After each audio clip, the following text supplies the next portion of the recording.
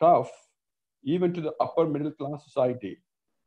Recession has started in every walk of life. Economy is not booming. Share market faces a downward trend. Unemployment is at its all-time high. Naturally, a question arises out of every individual, and we ask ourselves, what would happen to my career? We request you to be rest assured that our resource person will fix your mindset so that you will start to feel that you have a better career still ahead of you. I'm sure that you are sure to get all questions answered after this webinar. Before we plunge into the live webinar, I take this opportunity to welcome the resource person, Mr. A.K.B. NAWAS BABU, the Managing Director of Knitwears Private Limited, Madurai.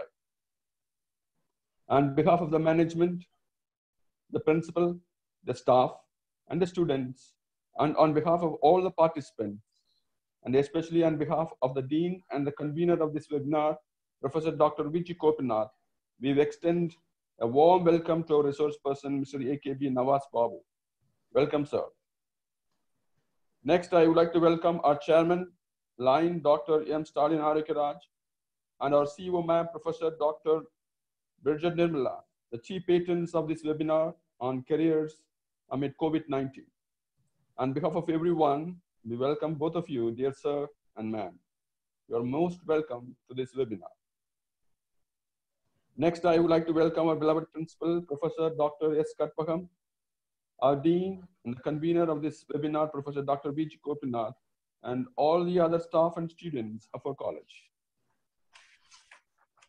Finally, let me welcome all the participants from various other engineering and arts and science colleges across the states. You're all most welcome to this webinar on career amid COVID-19. Once again, we welcome you all. Thank you. Now, before I hand over the session to the resource person, let us listen to a very brief intro about him, please. Our resource person, Mr. A.K.B. NAWAS BABU, had his BE Mechanical Engineering in the year 1984 from the College of Engineering, Kindi, Anna University, Chennai. Then, he had his MSc Engineering by Research in the year 1988 from Indian Institute of Science, Bangalore. Later in the year 1995, he did his MBA from Tyagaraja School of Management, Madurai. At present, he is the Managing Director of Knitwears Private Limited, Madurai. It is an ISO 9001-2008 certified unit. It manufactures JO brand Just Born Baby Wear. He was the winner of the National Award 2008 from the Government of India for his outstanding performance then.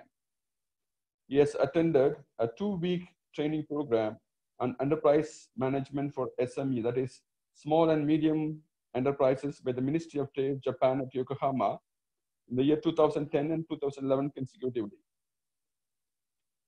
He has also attended a one-month Indo-German training program for the trade development by Ministry of Trade and Industry in Germany in the year 2010.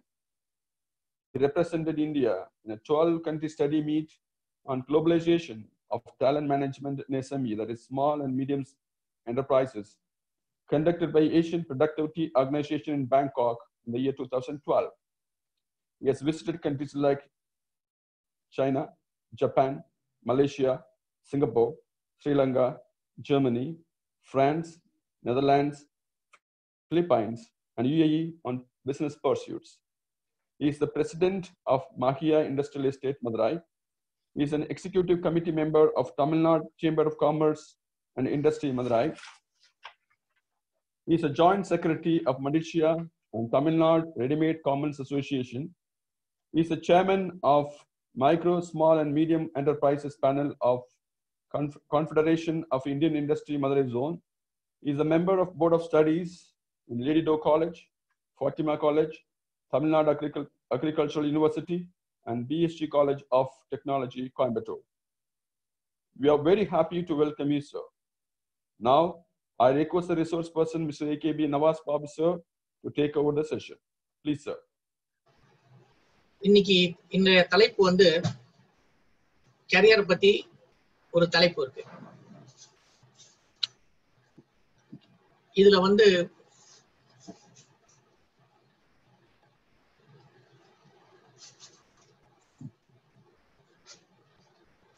நான் வந்து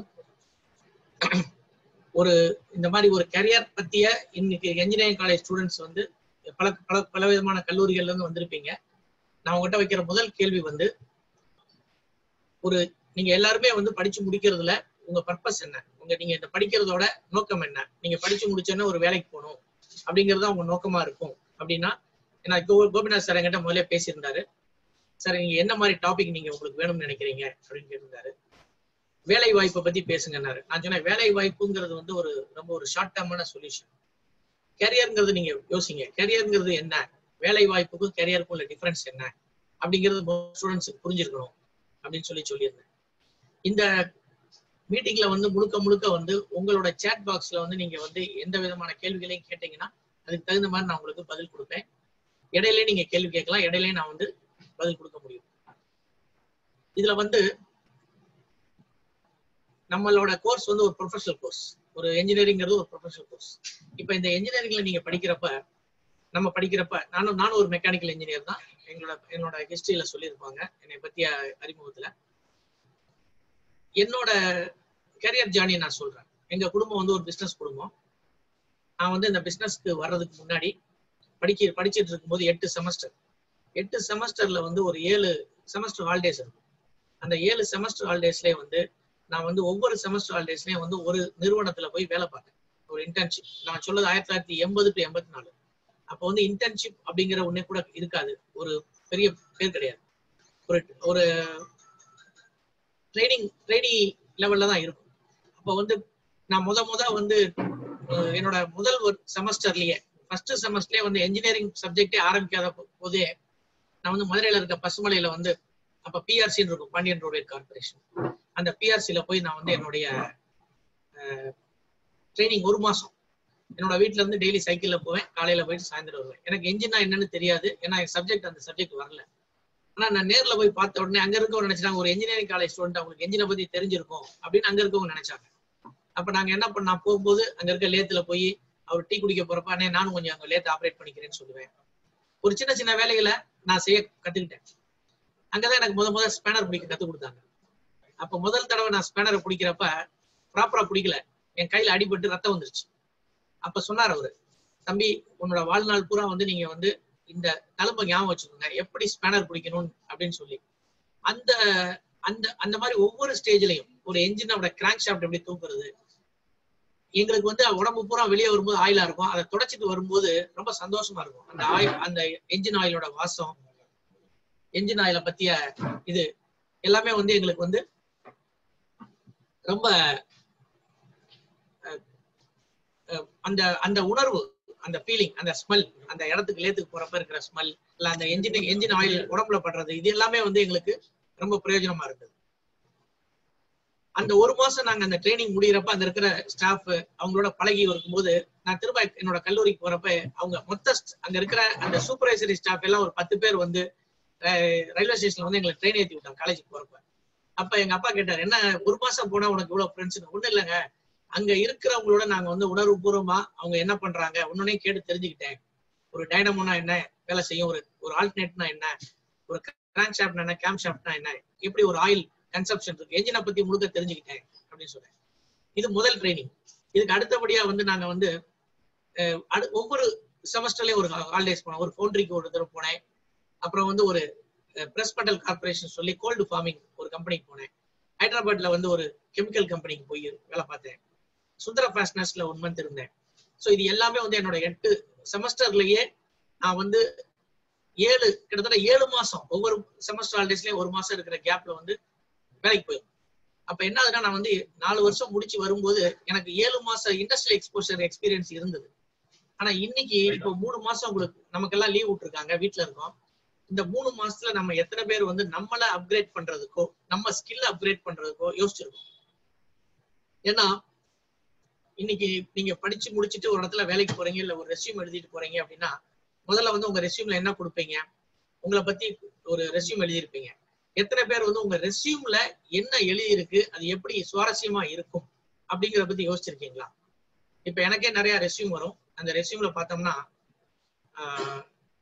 என்கிட்ட அந்த ரெஸ்யூம்ல வந்து முதல்ல ஒரு 2 line இருக்கும். பேர் அட்ரஸ்க்கு அப்புறம் ஒரு 2 லைன் இருக்கும். அந்த 2 லைன்ல என்ன கொடுத்துருப்பாங்க அந்த ரெஸ்யூம்ல, என்னை நான் வந்து ஒரு ஒரு டீம் பிளேயர், நான் வந்து ஒரு ரொம்ப ஹார்ட் ஒர்க்கிங் பிளேயர், ரொம்ப இமேஜினேட்டிவ், நான் வந்து ஏதாவது ப்ரொடக்டிவா பண்ணணும்னு நினைக்கிறேன், இப்படிலாம் ரெஸ்யூம்ல கொடுத்துருப்பாங்க. இதெல்லாம் உண்மையிலே நீங்க மீன் பண்ணி படிச்சு பார்த்து ரெஸ்யூம் எழுதிருப்பீங்களான்னு கேட்டா கிடையாது. என்கிட்ட வர ஸ்டூடெண்ட்ஸே நான் கேட்பேன், தம்பி இந்த ரெஸ்யூம் எழுதியிருக்கேன், இதுல முதல் 2 லைன் எழுதியிருக்கீங்களே, இதுக்கு மீனிங் சொல்லுவீங்களா அப்படின்னு கேட்பேன். அவர் வந்து சொல்லிடுவாரு, சார் நான் எழுதல சார், காப்பி பேஸ்ட் பண்ணேன் அப்படின்னு சொல்லி. பேர் மட்டும் தான் அவர் காப்பி பேஸ்ட் பண்ணிருக்க மாட்டாரு, மீதி எல்லாம் அவர் பண்ணிருப்பாரு. அப்ப ஒரு அவரோட வேலைக்கு அவருக்கு முகவரியா இருக்கிற ஒரு ரெஸ்யூமை எழுதுறதுக்கு கூட அவர் வந்து காப்பி பேஸ்ட் பண்ற நிலைமையில இருக்காருன்னா, அவரை பத்தி அவரோட சுய மதிப்பீடு என்ன, அவரை பத்தி அவர் என்ன நினைச்சிருக்காரு, அதை கூட இன்னொருத்தட்ட இருந்து கேட்டு தெரியணுங்கிறது ஒரு பரிதாபமான நிலை. ஆனா இந்த இடத்துல வந்து ஒரு ரெஸ்யூம் எப்படி இருக்கணும், உங்களுக்கு என்ன பிடிக்கும், உங்களுக்கு என்ன பிடிக்காது, உங்க ஸ்ட்ரென்த் என்ன, உங்க வீக்னஸ் என்ன அப்படிங்கறத சொல்ற மாதிரி உங்க ரெஸ்யூம் இருக்கணும். ஆனா அந்த அதே ஸ்டூடெண்ட் நம்ம உட்கார வச்சு, தம்பி உங்களோட இப்போ வந்து நீங்க சொல்லுங்க, உங்களை பத்தி சொல்லுங்க அப்படின்னு அவர் என்ன சொல்லுவாரு, சார் என்னோட அப்பா வந்து பேங்க்ல வேலை பார்க்கறாரு, அம்மா ஹவுஸ் ஒய்ஃப், அண்ணன் வந்து ஒரு சாஃப்ட்வேர் கம்பெனில ஒர்க் பண்றாரு, அக்கா கல்யாணம் ஆயிடுச்சு, இதெல்லாம் சொல்லுவாரு. தம்பி நீங்க உங்களை பத்தி சொல்லுங்க அப்படின்னா அவரை பத்தி சொல்றதுக்கு அவருக்கு ஒண்ணு இருக்காது. என்ன இருக்கும்? சோ உங்களோட ஸ்கில் அப்கிரேட் பண்றதுக்கு நீங்க என்ன பண்ணிருக்கீங்க? ஏன்னா இன்னைக்கு தேதிக்கு உங்க ரெஸ்யூம்ங்கிறது என்னன்னா உங்களோட ஸ்கில், உங்களோட அதுல நீங்க உங்களோட இந்த 4 வருஷ பீரியட்ல நீங்க உங்களை எப்படி அப்கிரேட் பண்ணிருக்கீங்க, என்ன தெரிஞ்சுக்கிட்டு இருக்கீங்கிறதா உங்களை பத்தியே எங்களுக்கு அக்கறை. ஆனா நம்ம என்ன பண்றோம், 4 வருஷம் ஒரு டிகிரி முடிச்ச உடனே அந்த டிகிரிங்கிற இருக்கிற பவருக்கு நமக்கு வந்து ஒரு வேலை கிடைக்கணும், நம்ம கேரியர் லான்ச் ஆகணும்னு நம்ம நினைக்கிறோம். ஆனா இன்னைக்கு இருக்கிற சிச்சுவேஷன் மார்க்கெட் வந்து அப்படி இயங்கவில்லை. அப்ப நம்ம இந்த 3 மாசத்துல நீங்க எத்தனை பேர் வந்து உங்களை நீங்க அப்கிரேட் பண்றதுக்கான எத்தனை யூடியூப் சேனல் போய் பார்த்திருப்பீங்க, எத்தனை சேனல் சப்ஸ்கிரைப் பண்ணிருப்பீங்க, எத்தனை ஆன்லைன் கோர்ஸ் நீங்க படிச்சிருப்பீங்க, எத்தனை இண்டஸ்ட்ரிக்கு போய் பார்த்திருப்பீங்க? உங்க வீட்டு பக்கத்துல நிறைய இண்டஸ்ட்ரி இருக்கலாம், உங்களோட ஃபேமிலிலே இருக்கலாம், இல்ல பிசினஸ் இருக்கலாம். நீங்க வீட்டுல இருக்கிறப்ப எத்தனை பேர் வந்து இந்த மாதிரி உங்க இடத்துல உங்க ஷெல்ல விட்டு வெளியே வந்து என்ன நடக்குது அப்படிங்கறது நீங்க என்ன தெரிஞ்சிருப்பீங்க? இந்த கோவிட் சிச்சுவேஷன்ங்கிறது வந்து எவ்வளவுக்கு எவ்வளவு வந்து ஒரு டிஸ்ட்ரப்ஷன் கிரியேட் பண்ற ஒரு விஷயமோ அவ்வளவுக்கு எவ்வளவு ஒரு ஆப்பர்ச்சுனிட்டி கொடுக்குற விஷயம். இந்த கோவிட்னால வந்து என்னென்ன சேஞ்சஸ் எல்லாம் உலகத்துல நடக்க போகுது அப்படின்னு பார்த்தோம்னா நிறைய சேஞ்சஸ் நடக்குது, நிறைய ஆப்பர்ச்சுனிட்டிஸும் வருது, நிறைய டிஸ்ட்ரப்ஷனும் நடக்குது. இப்போ உதாரணத்துக்கு டிராவல் அண்ட் டூரிசம் இண்டஸ்ட்ரி பாத்தீங்கன்னா ரொம்ப டிஸ்டர்ப் ஆயிருக்கு, ஹோட்டல் இண்டஸ்ட்ரி ரொம்ப டிஸ்டர்ப் ஆயிருக்கு, ஈவென்ட் மேனேஜ்மெண்ட், ஒரு பெரிய கான்ஃபரன்சஸ், இது எல்லாமே டிஸ்டர்ப் ஆயிருக்கு. ஆனா அதே நேரத்துல என்னென்னலாம் பிளஸ் ஆயிருக்குன்னு பாருங்க. இப்ப நான் வந்து உங்ககிட்ட இந்த மாதிரி எங்கேயோ இடத்துல இருந்து ஒரு கிட்டத்தட்ட ஒரு 100 பார்ட்டிசிபென்ட்ஸ் பக்கத்துல நான் பேச முடியுதுன்னா இது சாத்தியம். எதனால சாத்தியம்? இது 3 மாசத்துக்கு முன்னாடி சாத்தியம் இல்ல.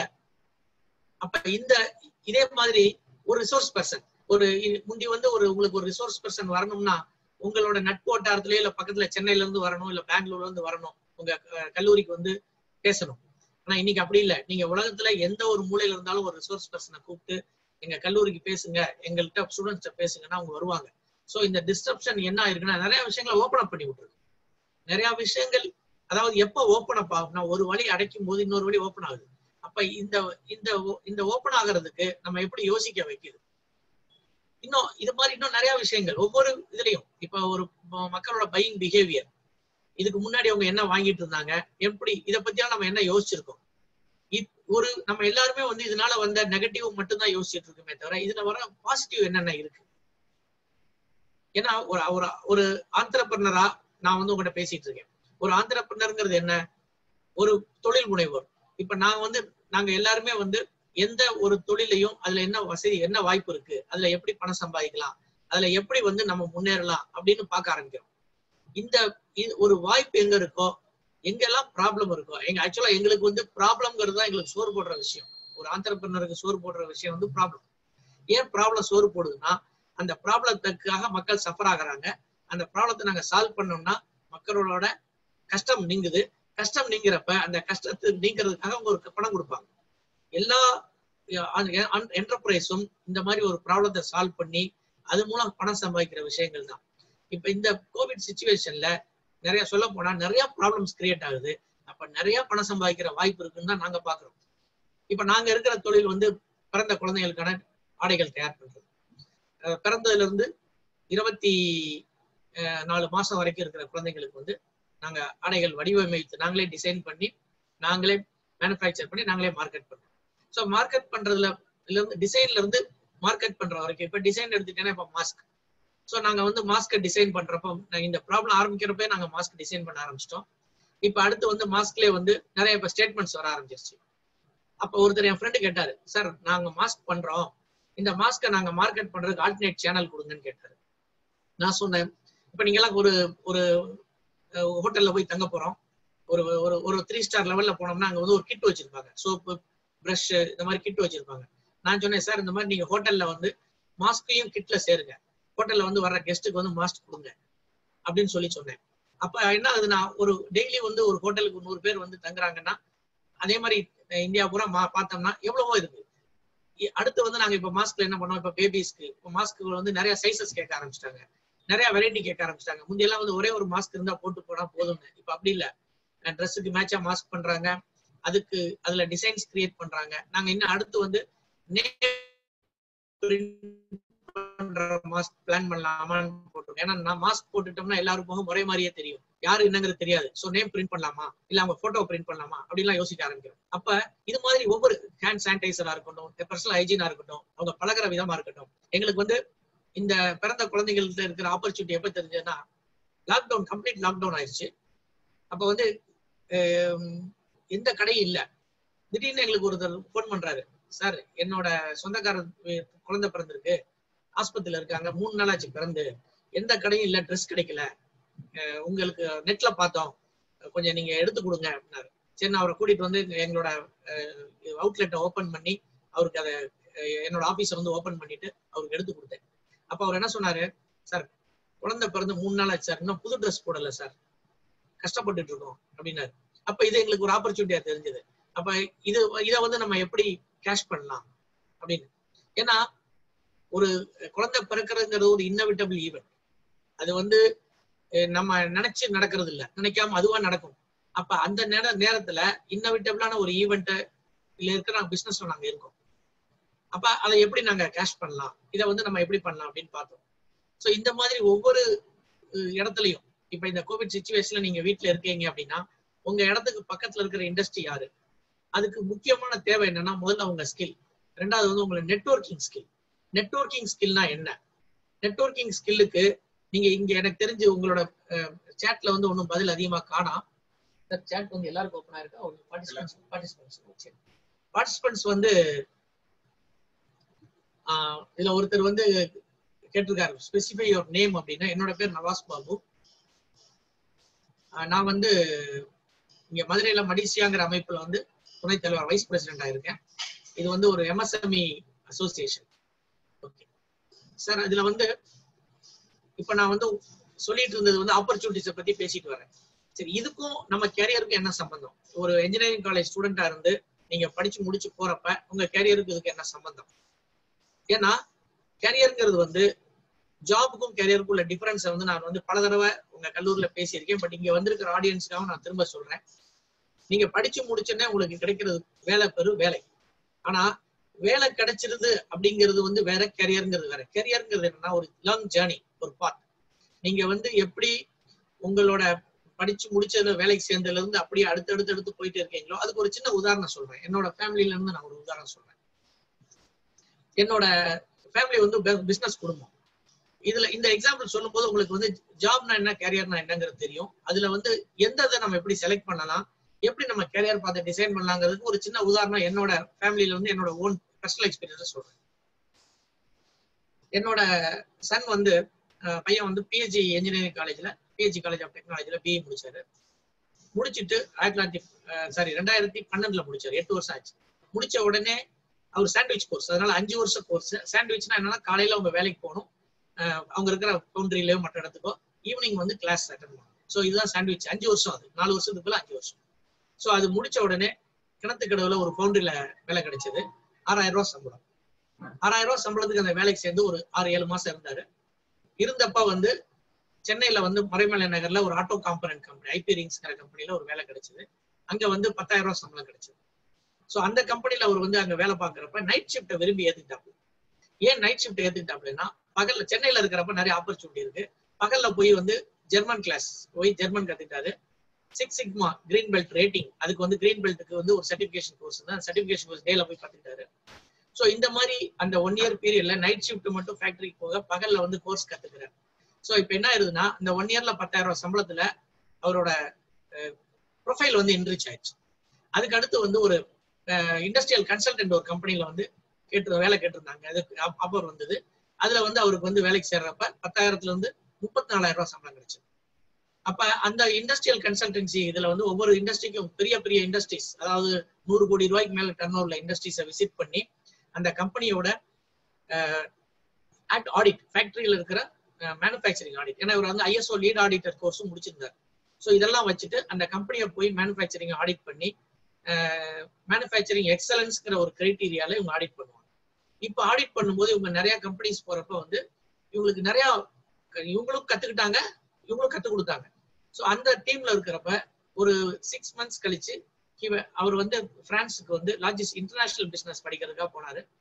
போயிட்டு திரும்ப வந்தாரு. திரும்ப வந்து அதே கம்பெனில திரும்ப கூப்பிட்டுக்கிட்டாங்க. இப்ப அவரோட சம்பளம் வந்து கிட்டத்தட்ட 1.5 லட்சம் ரூபாய்.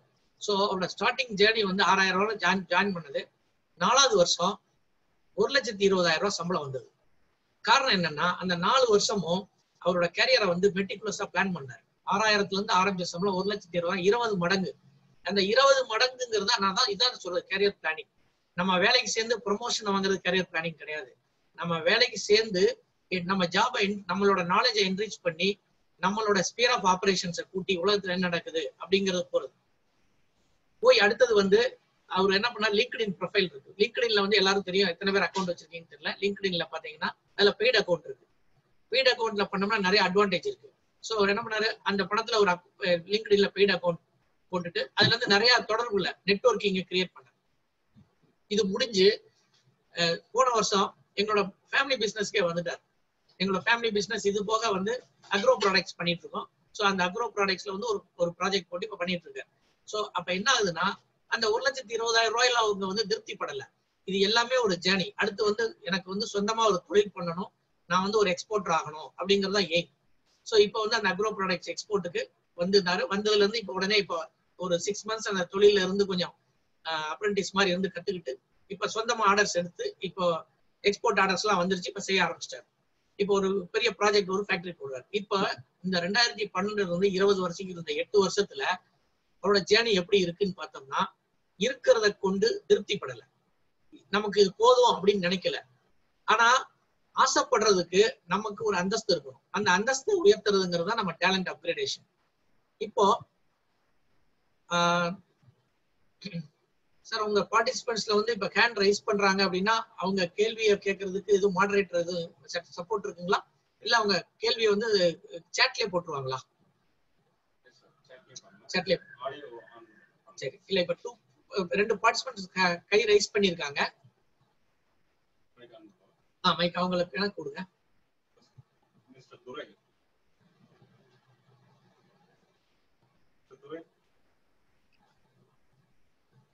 Mr. Durai, if you're there online, you can ask questions, please.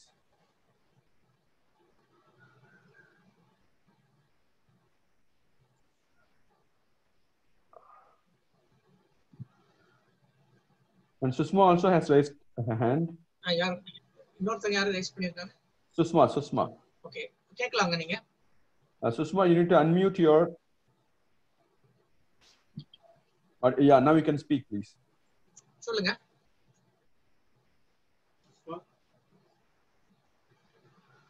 Susma, you need to unmute first, then you speak.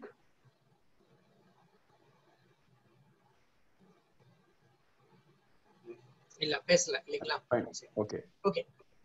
Okay sir. இப்ப நான் வந்து அந்த ஜேர்னியை பத்தி சொல்லிட்டு இருந்தேன். இதுல வந்து நம்ம இப்போ நான் வந்து கொஞ்சம் டிஸ்ஜாயிண்டடா சில விஷயங்கள் பேச ஆரம்பிக்கிறேன். இப்ப நம்ம வந்து உங்க கேரியரை டிசைன் பண்ணணும் அப்படின்னா கேரியர் சொல்லிட்டே இருக்கீங்களே சார், என்ன ஆப்பர்ச்சுனிட்டி இருக்கு நான் எப்படி தெரிஞ்சுக்கிறது, என்ன ஆப்பர்ச்சுனிட்டி இருக்கு எப்படி தெரிஞ்சுக்கணும் அப்படின்னா அதுக்கு நீங்க முதல்ல செய்ய வேண்டியது என்ன, நீங்க இப்ப இன்னைக்கு காலையில எந்திரிக்கிறீங்க, வீட்டுல இருக்கிறீங்க, ஒரு கம்ஃபர்டான ஒரு இடத்துல இருக்கீங்க. இந்த கம்ஃபர்ட் ஜோன் அப்படின்னு சொல்றோம். இந்த கம்ஃபர்ட் ஜோனை விட்டு நீங்க எப்ப வெளியே வர்றீங்களோ அப்பதான் வந்து உங்களுக்கு ஆப்பர்ச்சுனிட்டியே தெரிய ஆரம்பிக்கும். நீங்க வீட்டுக்குள்ள இருக்கிற வரைக்கும் உங்களுக்கு சுத்தி இருக்கிற ஆப்பர்ச்சுனிட்டிஸ் எதுவுமே தெரியாது. ஸோ அந்த கம்ஃபர்ட் ஜோனுக்கு நீங்க தாண்டி வெளியே வரணும்னா நீங்க வந்து இப்ப இந்த மாதிரி நெட்வொர்க்கிங், இந்த மாதிரி வசதிகள், வாய்ப்புகள் உங்களோட கல்லூரி நிறுவனங்களை ஏற்படுத்தி கொடுக்கறத வச்சு என்ன மார்க்க வெளியில என்ன இருக்கு அப்படின்னு தெரிஞ்சுக்கலாம். இப்ப இந்த கோவிட் சிச்சுவேஷன்ல வந்து என்னென்ன மாதிரி இண்டஸ்ட்ரீஸ்க்கு வந்து வாய்ப்பு இருக்கு, எந்த ஏரியால நம்ம போகலாம்.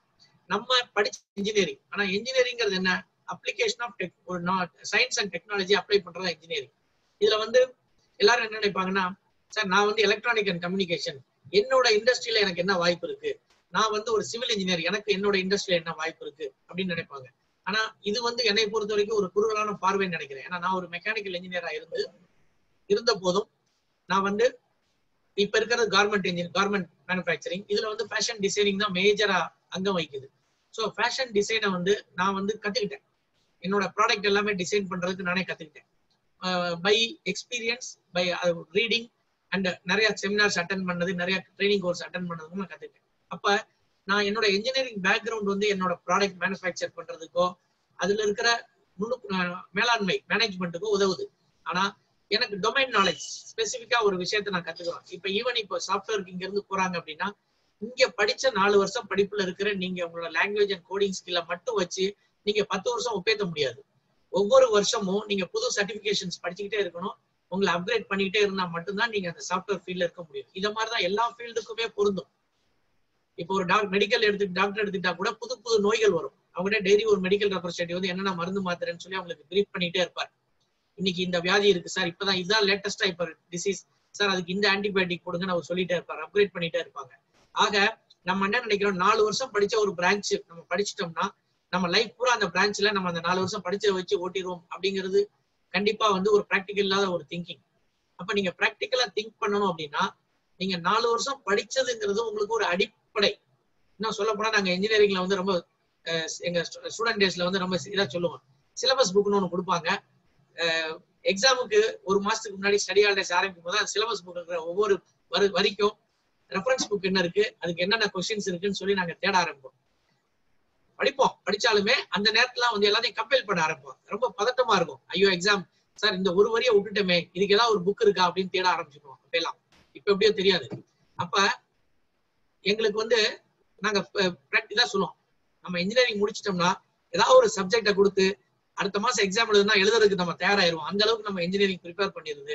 அது ஈவன் வந்து ஒரு மெடிசன் சம்பந்தப்பட்ட ஒரு சப்ஜெக்ட் இருந்தா கூட புக்கை கொடுத்தா சரி, ஒரு மாசத்துல நம்ம படிச்சுட்டு எக்ஸாம் எழுதி பாஸ் பண்ணிடுவோம். நம்மள வந்து இன்ஜினியரிங் அந்த மாதிரி தயார்படுன்னு சொல்லி நாங்க வந்து நகைச்சுவையா பேசுறது உண்டு. அப்ப இன்ஜினியரிங்கிறது வந்து உங்களுக்கு என்ன ஸ்கில்ல கொடுக்குது, இந்த 4 வருஷம் படிப்புங்கிறது வந்து உங்களுக்கு என்ன ஸ்கில்ல கொடுக்குதுன்னு சொல்லி யோசிச்சு பாருங்க. அப்ப இந்த ஸ்கில்ல நீங்க உங்க கரியருக்கு எப்படி யூஸ் பண்றீங்க? ஏன்னா நீங்க கரியர்ங்கிறது வந்து என்ன ஒரு பெரிய பாதை. நீங்க படிச்சு போய் முதல்ல சேர்ற வேலை மட்டும் கிடையாது. எனக்கு தெரிஞ்சு எத்தனையோ பேர் வந்து முதல் வேலை வந்து சம்பந்தமே இல்லாம இருந்திருக்கும். ஒரு சேல்ஸ் ரெப்ரசன்டேட்டிவா இருந்திருப்பாரு, அடுத்து அவர் வந்து அப்படியே கம்ப்ளீட்டா இன்னொரு ஃபீல்டுக்கு போயிருப்பாரு.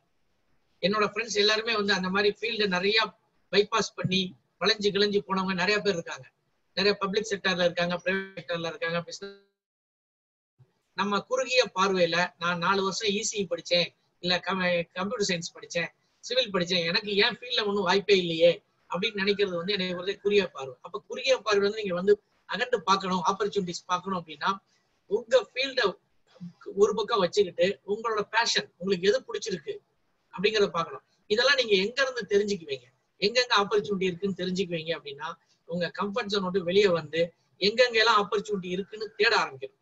அப்ப தேட ஆரம்பிக்கிறதுக்கு என்ன வழி, உங்களோட பிசினஸ் சர்க்கிள்ல அல்லது இந்த மாதிரி நெட்வொர்க்கிங்ல உங்களுக்கு பிடிச்ச ஒருத்தரோட நீங்க வந்து தொடர்புல இருந்து, சார் உங்களோட எத்தனை பேர் நீங்க இதுல வந்து ஒரு ஃபேக்டரிக்கு போய் விசிட் பண்ணிருப்பீங்க, எத்தனை பேர் வந்து இப்போ உதாரணத்துக்கு எங்களோட மடிஷான்னு எடுத்துட்டீங்கன்னா எங்கிட்ட கிட்டத்தட்ட ஒரு 600-700 மெம்பர் இருக்காங்க. இப்ப நாங்க வந்து ஒரு சின்ன சர்வே எடுக்கணும்னு நினைச்சுக்கோங்க, ஒரு மெம்பர்ஸ் போய் சர்வே எடுக்கணும் அப்படின்னா எங்களுக்கு ஒரு ஸ்டூடெண்ட் வந்து வராருன்னு வச்சுங்க, அவர் வந்து ஒவ்வொரு இண்டஸ்ட்ரிக்கா போய் ஒரு சர்வே எடுப்பாரு. அப்ப என்ன ஆகுனா ஒரு 100 இண்டஸ்ட்ரிக்கு போறாருன்னா அந்த 100 இண்டஸ்ட்ரியும் அவர் வந்து பழகிடுறாரு. அப்ப நாளைக்கு அந்த 100 இண்டஸ்ட்ரியில யாராவது ஒருத்தர் ஏதாவது கேள்வி கேட்டா உங்களுக்கு போன் பண்ணி தம்பி இதை ஏதாவது செஞ்சு கொடுங்கன்னா உங்களுக்கு ஒரு தொடர்பு வந்துடும். அப்ப இதெல்லாம் எப்போ வரும்?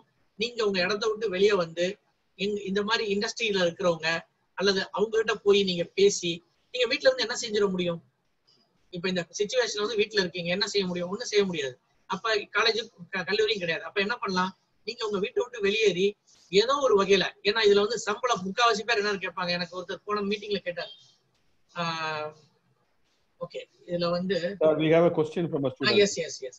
ஒன்னு வந்து final year student, I am ready to come out from safe zone, but where I go, I am sending resumes to some companies, but no one is replying. What to do, sir? ரொம்ப நல்ல கேள்வி. இதுல வந்துங்க இந்த கேள்விக்கு நான் ஒரு பதில் சொல்றேன். என்கிட்ட வந்து ஒரு பொண்ணு, நாங்க வந்து அது அரியர்ஸ் இருந்தது. அரியர்ஸ் இருக்கப்ப அந்த பொண்ணை வேலைக்கு சேர்த்தோம். அதை நாங்க வந்து வேலைக்கு சேர்த்து கொஞ்சம் ட்ரெயின் பண்ணி சிஆர்எம் கொண்டு வந்தோம். சிஆர்எம்ங்கிறது கஸ்டமர் ரிலேஷன்ஷிப் மேனேஜ்மெண்ட். அந்த சிஆர்எமோட வேலை என்னன்னா, உங்களுக்கு தம்பி உங்களுக்கு வந்து பஜாஜ் பைனான்ஸ்ல இருந்தோ இல்ல வேற ஒரு லோன் கொடுக்குறேன்னு சொல்லி உங்களுக்கு போன் பண்ணிருப்பாங்க. டெய்லி ஒரு போனாவது வரலாம். எத்தனை நீங்க யோசிச்சு பாத்துறீங்களா? அந்த போன் பண்றவங்களோட மனநிலை என்னென்ன? அவங்களோட வேலை என்னன்னா, காலையில ஒரு 100 பேர் லிஸ்ட் கொடுப்பாங்க. அந்த 100 பேருக்கு அவங்க போன் பண்ணுவாங்க. அவங்கள பொறுத்த வரைக்கும் அந்த 100 பேர்ல ஒருத்தர் வந்து எனக்கு எஸ் அப்படின்னு சொல்லிட்டாருன்னா அன்னைக்கு அவங்க டார்கெட் முடிஞ்சது. நீங்க உங்க ரெஸ்யூம் அனுப்புறீங்க, உங்களுக்கு பதில் கொடுக்கலங்கிறது முக்கியம் கிடையாது. நீங்க வந்து எத்தனை ரெஸ்யூம் அனுப்புறோம் உங்க கம்பெனி உங்களோட முடிஞ்சு போயிடாது. நீங்க அவங்க கம்பெனியை பத்தி கொஞ்சம் ஆர்வமா தெரிஞ்சுக்கிட்டு அதுக்கப்புறம் அவங்களோட தொடர்புல, இப்ப லிங்க்டின் ப்ரொஃபைல் இருக்கா, லிங்க்டின் மூலம் அவங்களை தொடர்பு கொள்ளலாம். அல்லது அவங்க கம்பெனியோட வேற ஏதோ ஒரு வகையில நீங்க வந்து ஒரு தொடர்பு ஏற்படுத்தி அவங்ககிட்ட பேசலாம். நீங்க கேட்க போற கம்பெனிகள் எந்த மாதிரி இருக்குன்னு பாக்கணும். இதுல வந்து வெறுமனே நான் ரெஸ்யூம் அனுப்பினேன் எனக்கு வேலை கொடுப்பேன் அப்படின்னா கண்டிப்பா அதுக்கான வாய்ப்பு கிடையாது. நீங்க வந்து அவங்களோட போன்ல பேசலாம். உங்களுக்கு அந்த கம்பெனி ஏன் பிடிச்சிருக்கு அப்படிங்கிறத நீங்க அவங்க கன்வின்ஸ் ஆனாங்க. நீங்க எனக்கு ஒரு வேலை மட்டும் தான் வேணும்னு கேட்டா யாருமே nobody is interested. எனக்கு வேலை வேணும் சார் கொடுங்கன்னு கேட்டேன்.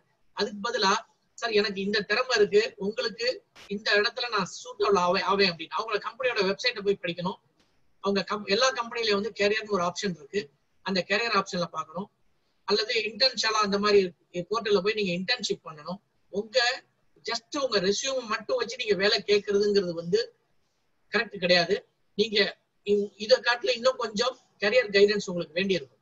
ஸோ அடுத்தடுத்து உங்க கல்லூரியில வந்து இந்த மாதிரி ரெஸ்யூம் பில்டிங் எப்படி, நீங்க எப்படி லிங்க்டின் ப்ரொஃபைலை வச்சு எப்படி கம்பெனியை கான்டாக்ட் பண்றது, அவங்களோட எப்படி நீங்க டயலாக் இனிஷியேட் பண்றது, அவங்க வெப்சைட்ல போய் பாக்குறது, அவங்க கேரியர் வெப்சைட்ல இருக்க கேரியர் காலமை வந்து எப்படி நீங்க இதா யூஸ் பண்ணலாம், இல்ல இன்டர்ன்ஷாலால போய் எப்படி நீங்க இன்டர்ன்ஷிப் இல்ல ஆஃப் சைட் ஒர்க் இல்ல ஒர்க் ஃப்ரம் ஹோம்ல எப்படி நீங்க பண்ண முடியும், இதெல்லாம் வந்து நீங்க வந்து யோசிக்கணும்.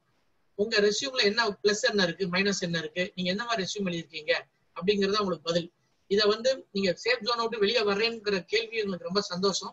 ஆனா இந்த ஒரு விஷயத்த பத்தியே மட்டுமே செப்பரேட்டா வந்து ஒவ்வொருத்தருக்கும் ஒரு பதில் வந்து எல்லாருக்கும் பொருத்தமா இருக்காது. அதையும் நான் காரணம் சொல்றேன். இந்த உங்களுக்கு நல்ல கேள்விங்க. இதுக்கு நான் இன்னும் கொஞ்சம் பதிலும் பின்னாடி விலாபரேட்டா சொல்றேன். அடுத்தது வந்து டாக்டர் கோபால்சாமி கேட்டிருக்காரு. Many entrepreneurs need some help in MSME registration and the government funding support.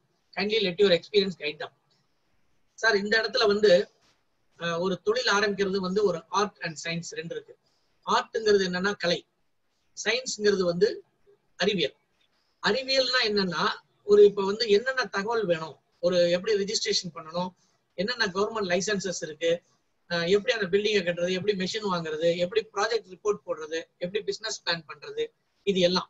இப்ப நாங்க வந்து மடிசியாங்கிற அமைப்பு மதுரையில இருக்கு. இதோட ஆபீஸ் வந்து உங்களுக்கு வந்து கோர்ட்டுக்கு ஏற்ற மாதிரி டிஸ்ட்ரிக்ட் கோர்ட் பக்கத்துல ராஜாமுட்டி அமர்வு பக்கத்துல இருக்கு. அதோட கீழே வந்து பிசினஸ் இன்ஃபர்மேஷன் சென்டர் நாங்க வச்சிருக்கோம், வர்த்தக தகவல் மையம். அந்த வர்த்தக தகவல் மையத்தோட மெயின் ஃபங்க்ஷன் என்னன்னா உங்களுக்கு இன்ஃபர்மேஷன் ப்ரொவைட் பண்ணும். இந்த ரெஜிஸ்ட்ரேஷன் பண்ணி தர்றது, என்னென்ன ஃபண்டிங் சப்போர்ட் இருக்கு, அதுல எப்படி நீங்க அவைல் பண்ணலாம், எப்படி ப்ராஜெக்ட் ரிப்போர்ட் ப்ரிப்பேர் பண்றது, இது எல்லாமே வந்து எல்லா MSMEக்கும் வந்து நாங்க சேவையா பண்ணிட்டு இருக்கோம். ஸோ நீங்க அந்த மாதிரி உங்க ஸ்டூடெண்ட்ஸை வந்து அங்க வர்றதுக்கு, ஏன்னா அங்க வந்து நிறைய நாங்க வர்ற ஸ்டூடெண்ட்ஸே நாங்க ரெஜிஸ்டர் பண்றோம். அவங்களுக்கு வந்து வேலை வாய்ப்போ இல்ல இன்டர்ன்ஷிப்போ இல்ல ப்ராஜெக்ட் தேவையான கைடன்ஸோ இது எல்லாமே அங்க கொடுக்குறாங்க. அதுக்கான சப்போர்ட் சிஸ்டம் நாங்க வச்சிருக்கோம்.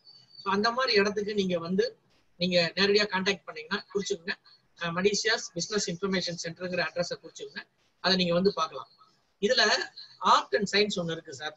எப்படின்னா சயின்ஸ்ங்கிறது வந்து என்னன்னா எப்படி ஆரம்பிக்கிறது, பிசினஸ் ஆரம்பிக்கிறது எப்படி, இதெல்லாம். ஆனா இந்த சயின்ஸ் வந்து உங்களுக்கு வந்து எப்ப வேணாலும் நம்ம கத்துக்கலாம். ஏன்னா இன்னைக்கு நெட்ல போனோம்னா எல்லா இன்ஃபர்மேஷனும் கிடக்குது, எப்படி பார்க்கணும்னு தெரியும். ஆனா ஆர்ட்ங்கிறது என்னன்னா ஒரு பிசினஸ் எப்படி கலையா எப்படி செய்யறதுங்கிறது ஒரு கலை. எல்லாருக்கும் எல்லா பிசினஸும் ஜெயிச்சிட முடியாது. ஒரே தடவை முதல் தடவை எல்லாம் ஜெயிச்சிட முடியாது. ஒவ்வொருத்தரும் அவங்க ஜெயிக்கிறாங்கிறது வந்து அது ஒரு பெரிய ஜர்னி. ரொம்ப அடிபட்டு மிதிபட்டு கஷ்டப்பட்டு வந்திருப்பாங்க. ஒரு சைக்கிள் ஓட்ட கத்துக்கிற மாதிரி தான். சைக்கிள் ஓட்ட கத்துக்கிறப்ப வந்து யாரும் கீழே விழுவாம சைக்கிள் ஓட்ட கத்துட்டு இருக்க முடியாது.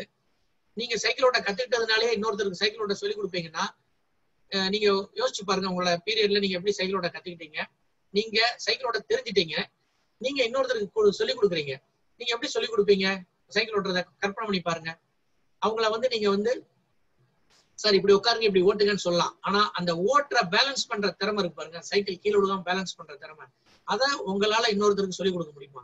கண்டிப்பா முடியாது. அந்த பேலன்ஸ் பண்ற திறமை வந்து அவங்கவுங்க உணர வேணும். அவங்கவுங்களுக்கு தான் அந்த நிதானம் வரணும்.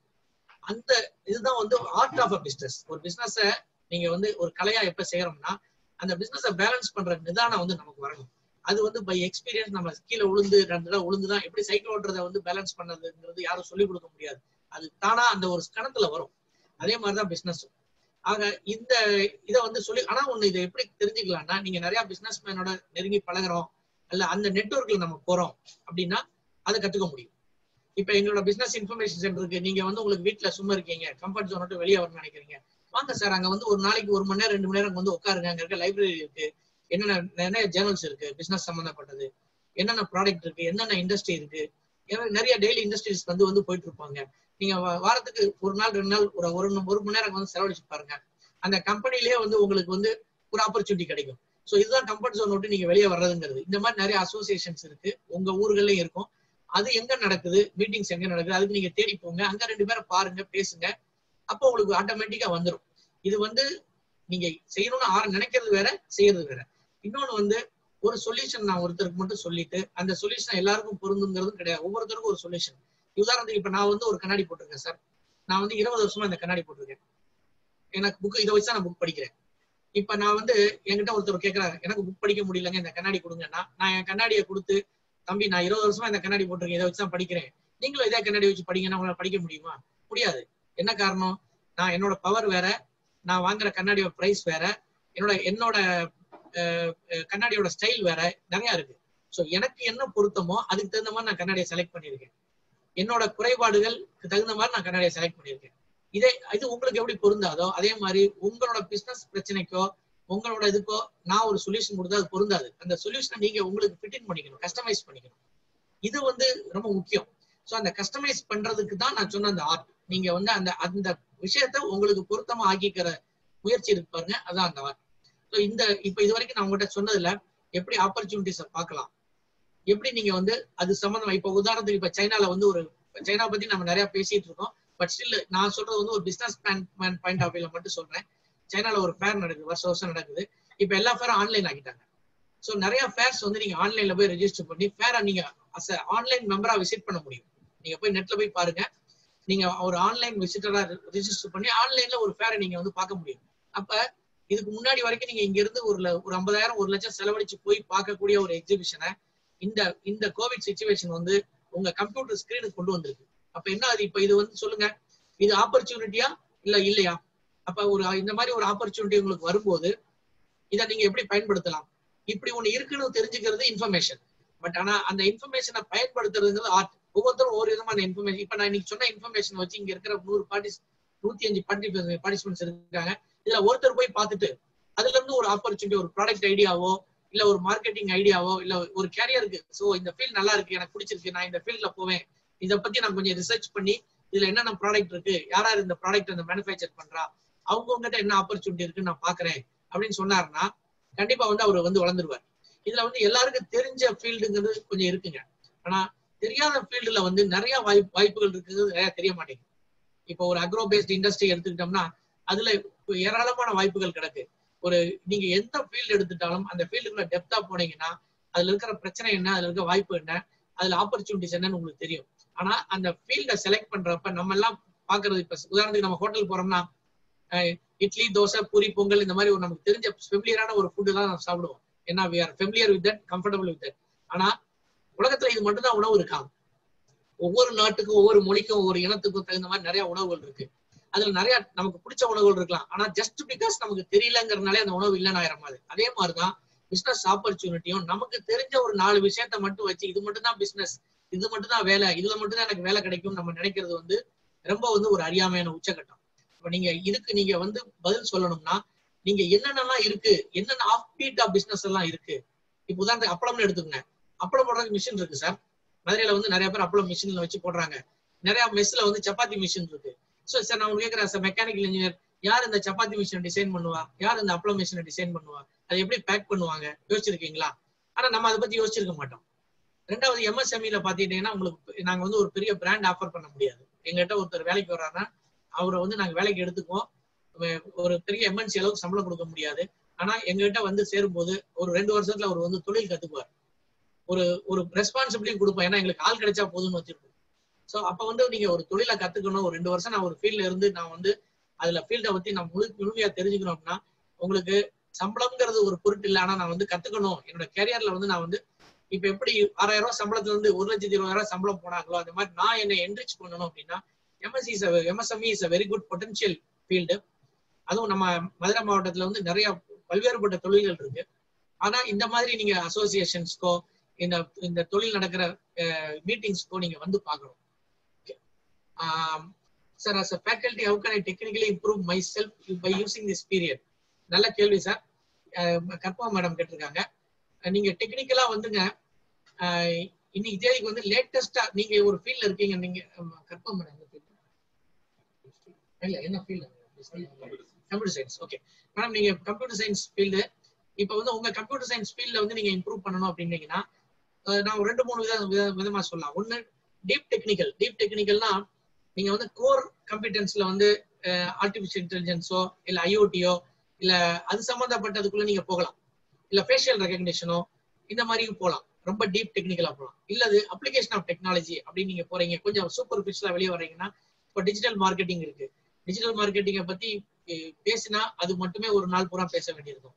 இன்னைக்கு எமர்ஜிங் டெக்னாலஜி வந்து அந்த மாதிரி டிஜிட்டல் மார்க்கெட்டிங், அப்புறம் சைபர் செக்யூரிட்டி எவ்வளவு வந்து நம்ம சைபர் ஸ்பேஸ்ல போறோமோ அவ்வளவு சைபர் செக்யூரிட்டி. ஸோ இது எல்லாமே வந்து ரொம்ப முக்கியம். இப்ப நீங்க என்ன பண்ணலாம், ஒரு யூடியூப் சேனல் ஒன்று கிரியேட் பண்ணலாம். பண்ணிட்டு ஸ்டூடெண்ட்ஸுக்கு வந்து நீங்க கொஞ்சம் கொஞ்சமா இந்த சைபர் செக்யூரிட்டியை பத்தி புரியுற மாதிரி ஒரு பேசிக் சொல்லலாம், ஒரு ஆர்டிபிஷியல் இன்டெலிஜென்ஸ் சொல்லலாம். டெய்லி வந்து ஒரு 5 நிமிஷம் நீங்க சின்ன சின்ன வீடியோ கிளிப்பிங் போடலாம். அப்ப நீங்க கத்துக்கிட்டலாம், உங்களுக்கு ஒரு பிராண்ட் இமேஜை கிரியேட் பண்ணலாம். ஸோ உங்களுக்கு டெக்னிக்கலா இம்ப்ரூவ் பண்றது வந்து எப்படின்னா நீங்க ஒரு விஷயத்த தெரிஞ்சுக்கிட்டீங்கிறத உலகத்துக்கு அறிவிக்கலாம்.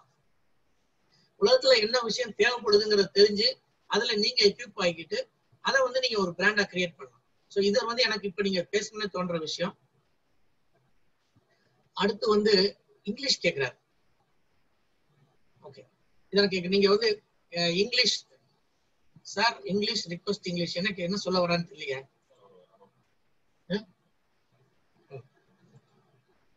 He probably is asking whether how he should improve his language skills. Englishல. No, he is. This is what I think. Okay. Language skill எப்படி இம்ப்ரூவ் பண்றதுன்னு சார் ஒண்ணும் இல்ல சார். நீங்க வந்து ஒரு மாசத்துக்கு தமிழ் சேனலே பார்க்காதீங்க, எல்லாம் இங்கிலீஷ் சேனலா பாருங்க. இங்கிலீஷ் மூவி சப்டைட்டிலோட பாருங்க. அப்ப அவங்க பேசுற லாங்குவேஜுக்கும் இதுக்கும் உங்களுக்கு கார்லேட் ஆகும். நான் வந்து இங்கிலீஷ் லாங்குவேஜ் ஸ்கில்ல முதல்ல கூட்டினது வந்து இங்கிலீஷ் காமிக்ஸ் படிச்சுதான் கூட்டிட்டேன். அது சொல்றதுக்கு நான் வருது. இன்னும் கூட நான் காமிக்ஸ், ஆஸ்ட்ரிக்ஸ் காமிக்ஸ்லாம் ரொம்ப விருப்பப்பட்டு படிப்பேன். ஸோ உங்களுக்கு இங்கிலீஷ் லாங்குவேஜ் ஸ்கில் வரணும்னா சார் எல்லா வேர்டுக்கும் மீனிங் பார்க்கணுங்கிற அவசியம் இல்லை சார்.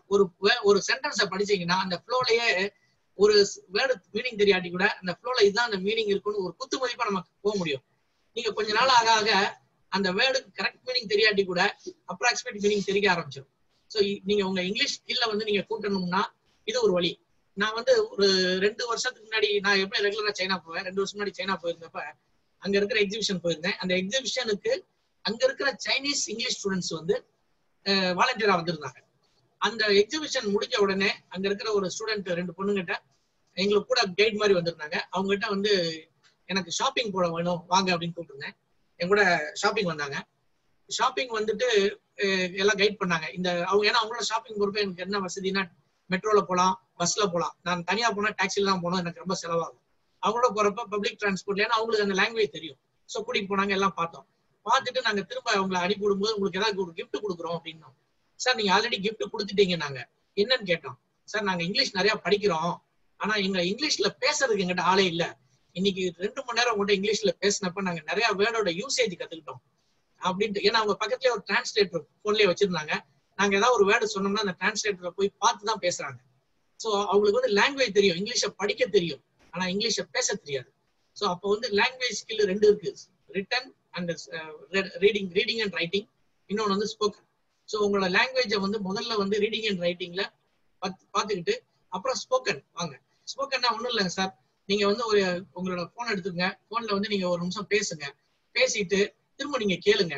அதுல யாரோ ஒரு ஃப்ரெண்ட் சர்க்கிள் இருந்தாலும் அவங்கள்ட்ட போட்டு காமிங்க. ஆனா உங்களுக்கு இதுக்கெல்லாம் வந்து பெரிய எதிர்ப்பு இருக்கும். எப்படின்னா உங்க ஃப்ரெண்ட் சர்க்கிள்ல வந்து நீங்க மட்டும் எல்லாம் தமிழ்ல பேசிட்டு நீங்க மட்டும் இங்கிலீஷ்ல பேசுனீங்கன்னா உங்களை வந்து எப்படியாவது ஃப்ரெண்ட்ல இருந்து கழட்டி விட பார்ப்பாங்க.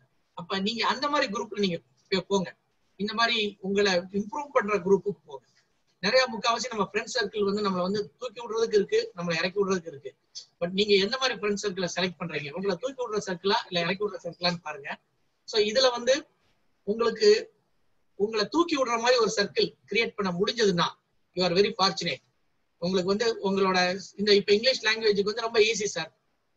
பேசுறதுக்கு கூச்சம் இல்லாம பேசணும். நம்ம பேசுறது தப்பு, ஏன்னா நம்ம இன்னொருத்தரோட லாங்குவேஜை பேசுறோம். எப்படி ஒரு இங்கிலீஷ்காரர் தமிழ் பேச முடியாதோ அதே மாதிரி ஒரு தமிழ்காரர் இங்கிலீஷ் பேச முடியாது, ரொம்ப யதார்த்தம். ஆனா நம்ம என்ன நினைக்கிறோம், நம்ம இங்கிலீஷ் பேசினா தப்பா இருக்குமோ அப்படின்னு கூச்சப்படுறோம். ஆனா கூச்சப்படாம நீங்க பேசி அதை கரெக்ட் பண்ணலாம். இன்னைக்கு ஆர்டிபிஷியல் இன்டெலிஜென்ஸ்ல சாஃப்ட்வேரே வந்துருச்சு. இன்னொன்னு வந்து நம்ம கூகுள் டிரான்ஸ்லேட் ஒண்ணு இருக்கும். உங்களோட மொபைல்ல கூகுள் டிரான்ஸ்லேட் ஆப் இருக்கான்னு பாருங்க. தயவு செய்து கூகுள் டிரான்ஸ்லேட் ஆப் இல்லைன்னா இன்ஸ்டால் பண்ணுங்க. அதுல பாருங்க, நீங்க எந்த ஒரு இங்கிலீஷ் வேர்டு பார்த்தாலும் உடனே போங்க. ஈவன் அந்த கூகுள் டிரான்ஸ்லேட்ல வந்து ஒரு போர்டை போட்டோ எடுத்து இல்ல ரிட்டர்ன் மேட்டர் போட்டோ எடுத்தா கூட அதை அப்படியே டிரான்ஸ்லேட் பண்ணும் தமிழ்ல. சோ இந்த மாதிரி வந்து ஆனா நீங்க அதுக்கு முயற்சி பண்ணணும். இது மாதிரி பண்ணீங்கன்னா கண்டிப்பா நீங்க வந்து 1 மாசத்துக்குள்ள இங்கிலீஷ் பேச முடியும். இங்கிலீஷ் நியூஸ் அதிகமா பாருங்க. சேனல் போனீங்கன்னா பிபிசி பாருங்க, இல்ல என்டிடிவி பாருங்க. இந்த மாதிரி இங்கிலீஷ் சேனலா பாருங்க. இல்ல மூவிஸ் பாக்கறனா இங்கிலீஷ் மூவிஸ் யூடியூப்ல எவ்வளவு மூவிஸ் இருக்கு, சப்டைட்டிலோட பாருங்க. அப்ப அவங்க பேசுற லாங்குவேஜுக்கும் இதுக்கும் கார்லேட் பண்ணுங்க. சோ ஒரு பீரியட்ல வந்து உங்களுக்கு வந்துடும் சார். அடுத்து வந்து sir, could you explain any schemes for startup program from government side? Sir government side நிறைய இருக்கு சார் ஸ்டார்ட் அப் ப்ரோக்ராமுக்கு. இதுக்கு வந்து எங்களுக்கு வந்து நீங்க வந்து நேட்டிவ் லீட் அப்படி ஃபவுண்டேஷன் ஒன்று மதுரையில நாங்க நடத்திட்டு இருக்கோம். மிஸ்டர் சிவராஜா ராமநாதன் அதோட ஃபவுண்டர் பிரசிடென்ட். நீங்க நேட்டிவ் லீட் அப்படின்னு போய் கூகுள்ல பாருங்க, அதுல ஒரு வெப்சைட் இருக்கு. அந்த வெப்சைட்ல நீங்க போனீங்கன்னா சார் ஆடியோ கிடைக்குதா சார்? ஆடியோ கிடைக்குதா?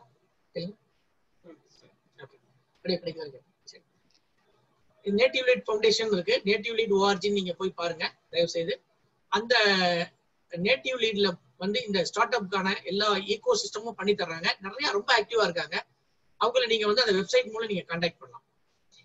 அடுத்தது வந்து which is crucial for the success of a startup, the idea or the execution, how big factors luck in startup success. Sir அதை லக்னு சொல்ல வேண்டாம், டைமிங்னு சொல்லுங்க. ஒரு ஐடியாவுக்கு ஒவ்வொரு ஐடியாவுக்கு ஒரு டைமிங் இருக்கு. ஒரு சக்சஸுக்கு ஸ்டார்ட் அப் வந்து 3 விஷயம் சார். ஒண்ணு உங்க ஐடியா, இன்னொன்று ஐடியா வேலிடேஷன். அந்த ஐடியா வேலிடேட் பண்ணா அந்த ஐடியா வந்து ஒர்க் அவுட் ஆகும். அப்புறம் ஸ்கேல் அப், அந்த ஐடியா ஸ்கேல் அப் பண்ண முடியுமா. 3வது மென்டரிங். உங்களுக்கு வந்து கரெக்டான மென்டர் இருக்கணும். மென்டர்னா என்னன்னா உங்களை கையை பிடிச்சி கூட்டிட்டு போறதுக்கு ஒரு வழிகாட்டி வேணும். இந்த இடத்துல இது தப்பு பண்றீங்க, இது இப்படி பண்றீங்க அப்படின்னு சொல்லி. சோ இப்ப மதுரையில வந்து ஒரு நான் ப்ராஃபிட் ஆர்கனைசேஷன் ஒரு குரூப் சேர்ந்து தென் தமிழ்நாட்டுல இந்த மாதிரி புது ஐடியாக்கள், புது ஸ்டார்ட் அப், புது ஆண்டர்பிரினர் ஈகோ சிஸ்டம் கிரியேட் பண்ணுங்கிறதுக்காக ஒரு முயற்சி நடந்துட்டு இருக்கு. நிறைய சக்சஸ் ஸ்டோரிஸ் அதுல இருக்கு சார். இன்னும் சொல்ல போனா கேக்குதா, நிறைய சக்சஸ் ஸ்டோரிஸ் அதுல இருக்கு. நீங்க வந்து அதுக்கும் அதே பதில் தான். நீங்க நேட்டிவ் லீட் வெப்சைட்ல போய் நீங்க உங்களை ரெஜிஸ்டர் பண்ணுங்க. அது நிறைய ப்ரோக்ராம், ஜூம் செமினார், கிட்டத்தட்ட இந்த கோவிட்ல மட்டும் ஏப்ரல் 1ல இருந்து மே 1 வீக் வரைக்கும் 37 நாள் கண்டினியூஸா செமினார் பண்ணாங்க. இப்ப திரும்ப வீக்லி சாட்டர்டே சண்டே மட்டும் பண்ணிட்டு இருக்காங்க. ஒவ்வொரு சாட்டர்டே சண்டேயும் அதுக்கான பிச் பண்றாங்க. ஆடுகளம்னு சொல்லி ஒவ்வொரு சாட்டர்டே வந்து ஒரு ஆண்டர்பிரினர் பேசுவாரு. ஞாயிற்றுக்கிழமை வந்து ஒரு ஆடுகளம்னு ஒண்ணு வச்சிருக்காங்க. ஆடுகளம்னா என்னன்னா, உங்க ஐடியா உள்ள இறங்கி நீங்க ஆடுறது. உங்களுக்கு ஒரு ஐடியா இருக்குன்னா அந்த ஐடியாவை நீங்க பிச் பண்றது, சொல்றது. சார் எனக்கு இந்த மாதிரி ஒரு ஐடியா இருக்கு, இதுக்கு யாரும் இன்வெஸ்ட் பண்றதுக்கு இருக்காங்களா, நான் இந்த பிசினஸ் பண்ணணுங்கிறத உங்களுக்கு ஒரு களம் அமைச்சு கொடுக்குறாங்க. பட் நீங்க வந்து அந்த சைட்டை இது பண்ணிட்டு அதுல ரிஜிஸ்டர் பண்ணி அதுக்குள்ள நீங்க தொடர்புகளை ஏற்படுத்திங்க. as a final year student, how I equip my skills in this quarantine time, sir. We are what are the skills to need develop for a job site society? Sir, நீங்க இப்போ இடையில வந்தீங்களா, முதல்ல இருந்து வந்தீங்களா எனக்கு தெரியல. நீங்க உங்க ஸ்கில்ல எக்யூப் பண்றதுக்கு முதல்ல வந்து உங்களுக்கு என்ன ஃபீல்டு பிடிக்கும், உங்க கேரியரை முதல்ல நீங்க பிளான் பண்ணணும். ஸ்கில்ல வந்து நிறைய மல்டிபிள் இருக்கு சார். ஒன்னு டொமைன் ஸ்கில், உங்களோட ஃபீல்ட்ல இருக்கிற டொமைன் ஸ்கில். இன்னொன்னு வந்து சாஃப்ட் ஸ்கில். இன்னைக்கு தேதிக்கு ஒரு சர்வே என்ன சொல்லுதுன்னா, டொமைன் ஸ்கில் எப்போனாலும் நீங்க கத்துக்கலாம், ஆனா சாஃப்ட் ஸ்கில்ல நீங்க கத்துக்க முடியாதுன்னு சொல்லுது. ஸோ சாஃப்ட் ஸ்கில்ல நீங்க கத்துக்கிறதுக்கு இப்ப நீங்க வந்து உங்களோட பாடி லாங்குவேஜ் என்ன, உங்களோட கம்யூனிகேஷன் ஸ்கில் என்ன, உங்களை வந்து நீங்க எப்படி மார்க்கெட் பண்ணலாம், இந்த மாதிரி பார்க்கலாம். டிஜிட்டல் மார்க்கெட்டிங் ஸ்கில்ல நீங்க பார்க்கலாம். நான் நிறைய நீங்க சொன்னதுல இருக்கிற எல்லாமே உங்களுக்கு யூஸ்ஃபுல்லா இருக்கும். அதெல்லாம் ஆனா வந்து இதுல வந்து உங்களுக்கு எப்படி கண்ணாடி உங்களுக்கு ஒத்து வராதோ அதே மாதிரி நான் சொல்ற சொல்யூஷன்ல வந்து நிறைய மெனு சொல்லலாம் சார். இப்ப மெனுனா என்னன்னா, ஒரு ஹோட்டல் போறோம்னா அங்க என்னென்ன சாப்பாடு இருக்குன்னு உங்களுக்கு சொல்றோம். உங்க பசிக்கு உங்ககிட்ட இருக்க வசதிக்கு தகுந்த மாதிரி தான் நீங்க சாப்பாடை செலக்ட் பண்ணுவீங்க, உங்க டேஸ்ட்டுக்கு தகுந்த மாதிரி. அந்த மாதிரி நான் சொன்ன மெனுல வந்து இன்னைக்கு வந்து ஃபுட் ப்ராசஸிங் செக்டார் ரொம்ப வைப்ரண்டா இருக்கு, ஹெல்த் செக்டார் வந்து ரொம்ப வைப்ரண்டா இருக்கு, டிஜிட்டல் மார்க்கெட்டிங் செக்டார் வந்து ரொம்ப வைப்ரண்டா இருக்கு, மேனுஃபேக்சரிங்ல வந்து கன்சூமர் குட்ஸ் இது மாதிரி விஷயங்கள் ரொம்ப வைப்ரண்டா இருக்கு. ஸோ இதெல்லாமே வந்து இப்ப இருக்கிற சிச்சுவேஷன்ல வந்து ரொம்ப எமர்ஜிங்கா இருக்கு. அதுல ஃபுட் ப்ராசஸிங்ல வந்து ஹெல்த் ஃபுட் பத்திய கான்சியஸ்னஸ் அதிகமாயிருச்சு. இப்ப கோவிட் சொன்னோடனே எதிர்ப்பு சக்தி வேணும் அப்படின்னு மக்கள் யோசிக்க ஆரம்பிச்சிட்டாங்க. இத்தனை நாள் நம்ம பாட்டியாவது தான் செஞ்சுட்டு இருந்தாங்க. பட் இப்ப திரும்ப அதுக்கு ஒரு ரீபர்த், திரும்ப ஒரு மறுவாழ்வு கிடைச்சிருக்கு. அப்ப என்ன எல்லாரும் இப்ப வந்து மளிகை கடையில போய் இப்போ ஒரு மளிகை கடையிலயோ ஒரு நாட்டு மருந்து கடையிலயோ பயங்கர கூட்டமா இருக்கான். காரணம் என்னன்னா, இந்த கோவிட் சிச்சுவேஷன்னால வந்து நம்ம திரும்ப நம்மளோட பழைய ரூட்ஸுக்கு போக ஆரம்பிச்சிட்டோம். ஸோ இந்த மாதிரி விஷயங்கள் எல்லாத்துக்குமே வந்து இன்னைக்கு நல்ல இது இருக்கு, வாய்ப்பு இருக்கு. பட் அதுக்கு நீங்க நிறைய எக்ஸ்ப்ளோர் பண்ணணும், நிறைய ஹோம்ஒர்க் பண்ணணும். சார், இந்த what is the project to start a start up and incubation centre in college? Madam, உங்களுக்கு இதுதான் உங்களை சார் மிஸ்டர் கார்த்திக் பாபு, உங்களுக்கு இதுதான் பதில். நீங்க தயவு செய்து வந்து அந்த நேட்டிவ் லீட்ல வந்து தயவு செய்து நீங்க போய் பாருங்க. நாங்க வந்து நிறைய காலேஜஸ்க்கு வந்து போய் அந்த காலேஜஸ்ல ஈவெண்ட்ஸும் நடத்துறோம். அங்க இருக்க ஸ்டூடெண்ட்ஸுக்கு வந்து எப்படி நீங்க வந்து ஒரு ஐடியா எடுக்கிறது, அந்த ஐடியா ஜென்ரேட் பண்றதுன்னு சொல்லி நிறைய ப்ரோக்ராம்ஸ் காலேஜஸ்க்குன்னே தனி ஸ்பெஷலா நாங்க டிசைன் பண்ணி செஞ்சுட்டு இருக்கோம். நானும் அதுல one of the easy member. எங்களுக்கு உதவி செய்யறதுக்காக உலகம் பூரா இருக்க தமிழர்கள் வந்து எங்களுக்கு உதவி பண்றாங்க. இப்ப நம்ம ஊர்ல இருந்து அமெரிக்கால போய் ஒருத்தர் இருப்பாரு. உதாரணத்துக்கு திருநெல்வேலியில இருந்து ஒருத்தர் அமெரிக்கால இருக்கார், மிஸ்டர் பிரபாகரன். அவர் வந்து திருநெல்வேலியிலேயும் வந்து ஒரு சாஃப்ட்வேர் சென்டர் வச்சிருக்காரு. அங்க லோக்கல்ல சாஃப்ட்வேர் டெவலப் பண்ணி திருநெல்வேலியில அவர் வந்து ரெசிடென்ட் ஆஃப் யூஎஸ்ஏ, மாஸ்டர் கூட இந்தியாவுக்கு வர்றாரு, வந்து இங்க வந்து கொண்டு போறாரு. ஸோ இந்த மாதிரி நிறைய முயற்சிகள் rural paste industries, rural paste இப்ப மில்லட்னா ரூரல் பேஸ்ட் மில்லட். திருநெல்வேலியில மிஸ்டர் சாஸ்தா மணின்னு ஒருத்தர் இருக்காரு. அவர் வந்து யூஎஸ்ல போய் தோசை மாவு பண்றாருங்க. அவரு இது வரைக்கும் அவரோட ப்ரொஃபைல் என்ன போட்டிருப்பாருன்னா, இது வரைக்கும் அவர் வந்து 3 கோடி தோசைக்கு மாவு தயார் பண்ணிருக்காருன்னு சொல்லி ப்ரொஃபைல போட்டிருக்காரு. அவர் தோசை மாவு பேக் பண்றது ரோபோ. ஸோ டெக்னாலஜி யூஸ் பண்றாரு, ஆனா இண்டிஜினைசேஷன் நம்ம ஊர் தோசை மாவு அங்க பண்றாரு. அதுலயே மில்லட் பேஸ்டு நேச்சுரல் ஃபுட்டு இந்த மாதிரி சிறுதானியங்கள் வகையில எல்லாம் பண்றாரு. அவரு திருநெல்வேலிக்கார் தான். அவரு இந்த மாதிரி நேட்டிவ் லீட்ல இவங்க எல்லாம் கனெக்ட் பண்ணி கொடுக்குறோம். There is something call native connect. So நம்ம ஊர்ல இருந்து போய் பெரிய ஆளானவங்க திரும்ப நம்ம ஊருக்கு செய்யணும்னு நினைக்கிறவங்களெல்லாம் நாங்க ஒன்றுபடுத்தி, அவங்க சென்னையில இருக்கலாம், இல்ல அமெரிக்கால இருக்கலாம், இல்ல யூரோப்ல இருக்கலாம், அவங்களெல்லாம் ஒன்றுபடுத்தி இங்க இருக்கிற லோக்கல் டேலண்ட்டுக்கு நாங்க வந்து இன்குபேட் பண்றது, நொர்ச்சர் பண்றது, அவங்க ஸ்டார்ட் அப்ஸ் வந்து வளர்க்கறதுங்கிறதுல நிறைய செய்யறோம். இதுல நிறைய சக்சஸ் ஸ்டோரிஸ் இருக்கு. உதாரணத்துக்கு வந்து நேட்டிவ் ஸ்பெஷல் அப்படின்னு ஒரு கம்பெனி இருக்கு. அதுல வந்து என்ன பாத்தீங்கன்னா, திருநெல்வேலி அல்வா வந்து டன் கணக்குல அவர் வந்து எக்ஸ்போர்ட் பண்றாருங்க. திருநெல்வேலி அல்வா வந்து ஏன்னா அங்க இருக்கிறவங்களுக்கு வந்து கிஃப்ட் கொடுக்குறப்ப அமெரிக்கால இருக்கிறவங்களுக்கு என்ன கிஃப்ட் கொடுத்தாலும் கிஃப்ட் ஆகாது. ஆனா அவங்களுக்கு நம்ம ஊர் கிடைக்காத ஒரு ஐட்டம் பார்த்தா நம்ம ஊர் ஃபுட் அவங்களுக்கு கிடைக்காது. ஸோ இந்த மாதிரி விஷயங்களை வந்து இந்த மாதிரி நிறைய சொல்லிட்டே போகலாம். நிறைய சக்சஸ் ஸ்டோரிஸ் நாங்க வந்து இந்த நேட்டிவ் ஃபீல்ட்ல பண்ணியிருக்கோம். இது எல்லாமே எப்படின்னா, அந்த உங்களுக்கு நீங்க மார்க்கெட்டை ஸ்டடி பண்ணணும். அது மார்க்கெட் ஸ்டடி பண்ணா நீங்க மார்க்கெட்டுக்கு வரணும். Sir, good afternoon. Agro business which one economically suitable? Sir, agro business அப்படிங்கிறது வந்து ஒரு வெரி வாஸ்ட் ஃபீல்டு. அதுல வந்து மார்க்கெட்டிங் ஓரியன்டா நீங்க அக்ரோ பிசினஸ் நீங்க வந்து ஒன்னு வளர்த்துருக்கீங்க. உங்ககிட்ட தோட்டம் இருக்கு வீட்டுல, அந்த தோட்டத்தை வச்சு நான் ஒன்னு வளர்த்துருக்கேன், இதை நான் விற்கணும்னு நினைக்கிறதுக்கு பதிலா மார்க்கெட்ல வந்து என்ன கஸ்டமரோட டேஸ்ட் என்ன, கஸ்டமர் முதல்ல புரிஞ்சுக்க கத்துக்கோங்க. கஸ்டமர் டேஸ்ட் என்ன புரிஞ்சுங்க. நீங்க வந்து அக்ரோ பிசினஸ்னா இப்ப அந்த பிசினஸை பத்தி கொஞ்சம் ஆராய்ச்சி பண்ணி அதுல என்னென்ன ஃபீல்டு இருக்குன்னு பாருங்க. இப்ப உதாரணத்துக்கு அக்ரோல பாத்தீங்கன்னா இப்ப வீட்டு தோட்டத்துக்கு நிறைய ஆஃபர் வர ஆரம்பிக்குது. அதுல பாத்தீங்கன்னா ஒரு லேட்டஸ்டா ஒரு இது சாயில்லெஸ் அக்ரிகல்ச்சர்னு ஒரு ஃபீல்டு வந்துட்டு இருக்கு. மண்ணே தேவையில்லை அக்ரோவுக்கு அப்படின்னு சொல்லி ஹைட்ரோபோனிக்ஸ்னு ஒண்ணு இருக்கு. இந்த மாதிரி நிறைய டெக்னாலஜி புதுசா வந்துட்டு இருக்கு. ஸோ அக்ரோ பிசினஸ்ல நீங்க டெக்னாலஜியா இல்ல ப்ராடக்டா இல்ல மார்க்கெட்டிங்கா இல்ல சர்வீஸா அப்படிங்கறத யோசிச்சு பாருங்க. கான்ட்ராக்ட் ஃபார்மிங் இருக்கு.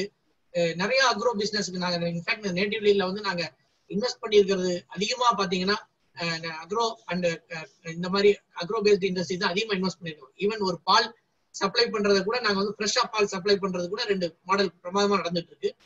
சென்னை கிட்ட மதுராந்த கிட்ட வந்து ஒரு ஃபார்ம் வந்து இதே மாதிரி 50 லட்ச ரூபாய் இன்வெஸ்ட்மெண்ட் போட்டு பால் சென்னை சப்ளை பண்றாரு. ஃப்ரெஷ்ஷா 3 ஹவர்ஸ்க்குள்ள மாட்டுல இருந்து கறந்து 3 மணி நேரத்துல கஸ்டமருக்கு போற மாதிரி ஒரு சப்ளை செயினை உருவாக்கி இருக்காரு.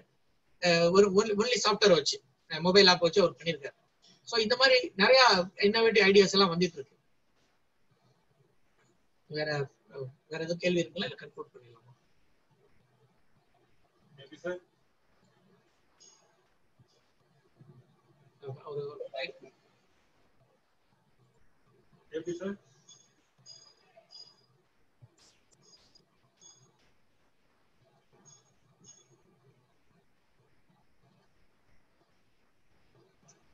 கேளுங்க.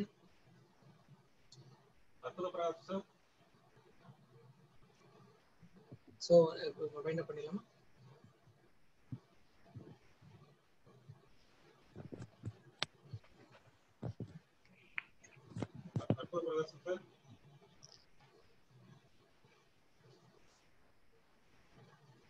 சார் உங்களுக்கு வந்து ஆக்சுவலா இந்த மீட்டிங் வந்து ஒரு 15 நிமிஷம் தாமதமா ஸ்டார்ட் பண்ணது. ஏன்னா என்னோட ஃபர்ஸ்ட் ஃப்ளோர்ல வந்து எனக்கு நெட் கனெக்டிவிட்டி இல்லை. அதனால நான் வந்து டெம்பரரியா வந்து என்னோட ரெகுலர் ஆஃபீஸ் ஸ்பேஸ்ல வந்து உங்களோட பேசிட்டு இருக்கேன். அந்த முதல்ல இருக்க தாமதத்துக்கு மன்னிப்பு கேட்டுக்கிறேன். பட் ஸ்டில் வந்து இந்த மீட்டிங் வந்து லைவ்லியா இருந்தது. நல்ல கேள்விகள்லாம் கேட்டிருந்தாங்க.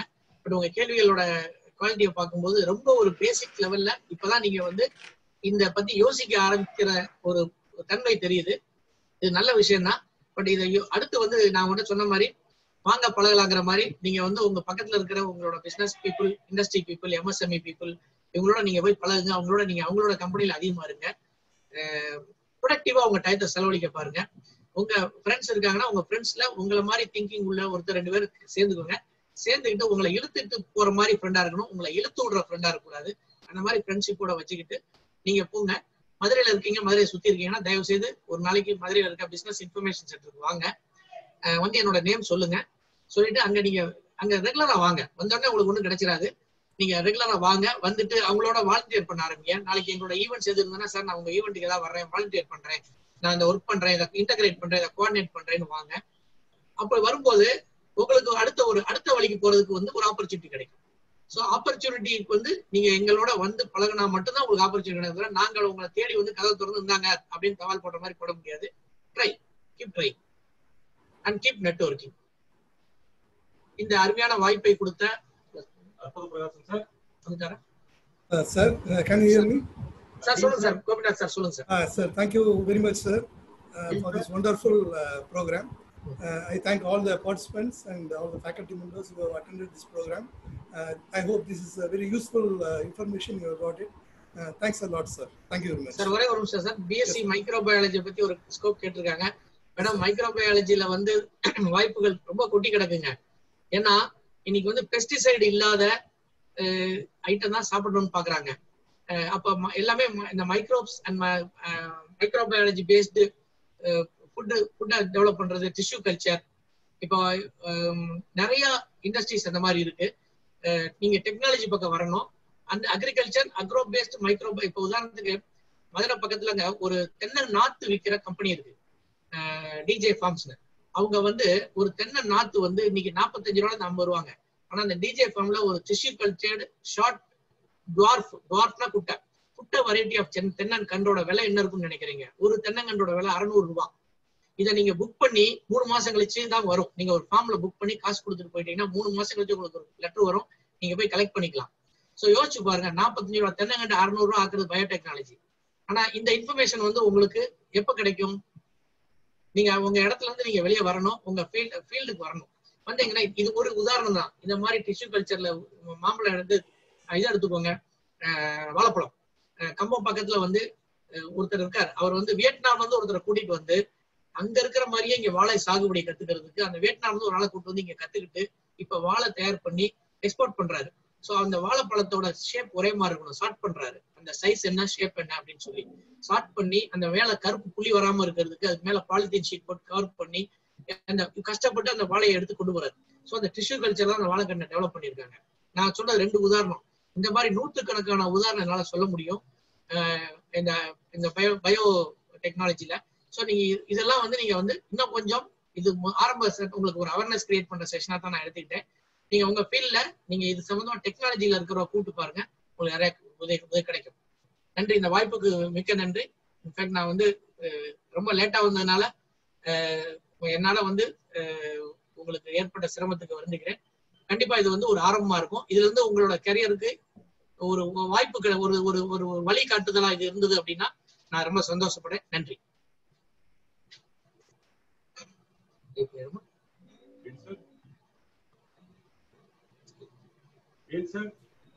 Thank you for your valuable presence and all the informations given to the questions, sir. On behalf of Industry Institute Interaction, I thank you very much, sir. Thank you, sir.